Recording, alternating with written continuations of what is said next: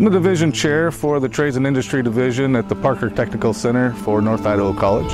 The industrial mechanics and mechatronics programs at North Idaho College teach students the basics of industrial machines all the way to automation. The Millwright program is designed to teach students how to work on the machines in order to be able to prevent accidents happening. These students that we have come into these programs can go anywhere. In our local area, there's enough employers to take everybody that graduates that program, but it's really about what do you want to do. Some of these guys, you get on a traveling crew, you can go across the country, across the world.